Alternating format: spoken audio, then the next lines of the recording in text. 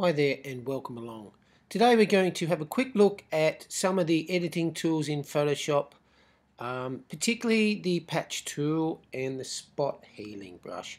Two very powerful tools that we have at our disposal in Photoshop to remove and to fix a blemished or spots on an image. So if I had this image before me and I wish to remove this large unsightly tattoo on the back of this woman here, the best tool that I think of can use is to create the patch tool. And so this is the tool here in our toolbox. Looks a bit like a patch.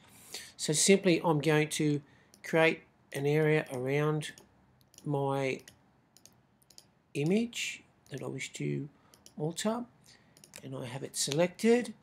I can be fairly generous in my selection, and I'm going to hold and drag to an area that is clean and free of blemishes and release my mouse.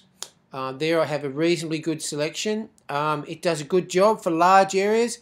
Other than that, a good tool to use for smaller areas of a healing is a spot healing brush, and that is, as it says, a nice spot little healing brush.